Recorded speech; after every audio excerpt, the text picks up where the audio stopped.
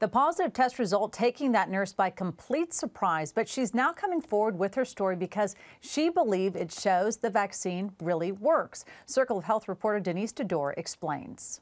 As soon as she could, registered nurse Lisa Blaze got in line to get the Pfizer vaccine. Vaccinations became available to us around the beginning of December, and I was vaccinated the first week they came out. By early January, she got her second dose, but 6 weeks later, she started feeling sick, tired, and congested. A COVID-19 test revealed she got the virus. I was very shocked. It's not 100%, as we know. It's 95% effective. Still, how could this happen? Lisa never stopped wearing PPE at work or masking outside her home. She got infected where she least expected it. I had a direct exposure from a close family member. Lisa was hesitant to share her experience because she was concerned about the comments anti-vaxxers might make, or that people who are vaccine hesitant might become more so. But doctors say what happened to Lisa is proof that the vaccine works. The fact that she was able to not need to go to the hospital, not become severely ill, truly is a testament to how good the vaccines do offer